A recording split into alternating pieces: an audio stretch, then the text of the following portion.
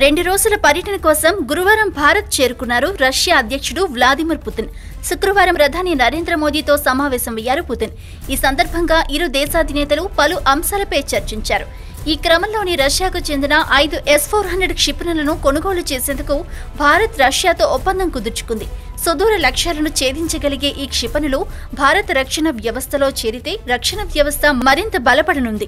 ముఖ్యంగా 4000 కిలోమీటర్ల సరిహద్దున్న భారత్ చైనా సరిహద్దులో ఇవి తిష్టవేస్తే మరింత రక్షణ పరంగా మరింత ఉపయోగం ఉంటుంది.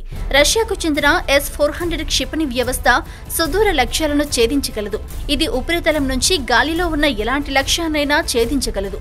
రష్యా నుంచి ఈ తరహా క్షిపణులు కొనుగోలు చేసిన దేశాల్లో చైనా మొదటిగా నిలిచింది. 2014లోనే చైనా రష్యా నుంచి ఈ క్షిపణి వ్యవస్థను కొనుగోలు చేసింది.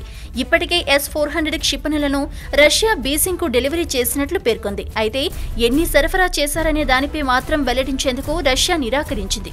అమెరికా విధించిన ఆంక్షల నేపథ్యంలో ప్రధాని నరేంద్ర మోదీ, రష్యా అధ్యక్షుడు వ్లాదిమిర్ పుతిన్లు క్షిపణి కొనుగోలుకు ఒప్పందం కుదుర్చుకున్నారు. రష్యా నుంచి అడ్వాన్స్ టెక్నాలజీతో రూపొందించిన ఆయుధాలు కొనుగోలు చేసే దేశాలపై అమెరికా ఆంక్షలు విధించిన సంగతి తెలిసిందే.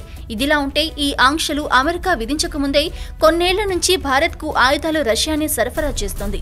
మిస్సైల్ కొనుగోలు ఒప్పందంతో పాటు అంతరిక్ష సహకారంపై కూడా ఒప్పందం జరిగినట్లు విశ్వసనీయ వర్గాల సమాచారం.